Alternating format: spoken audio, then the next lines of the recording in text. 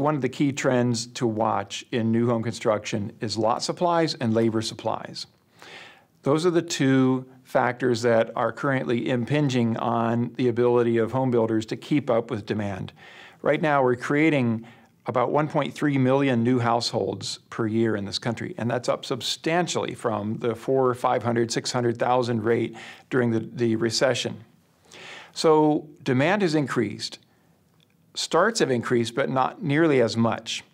And lot supplies have struggled to keep up with the demand that builders have for lots to build the new homes.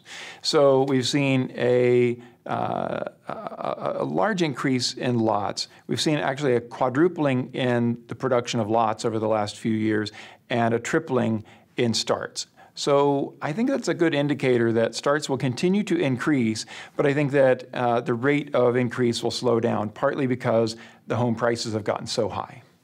Also, mortgage rates will be going up, and that will also start to impinge on affordability.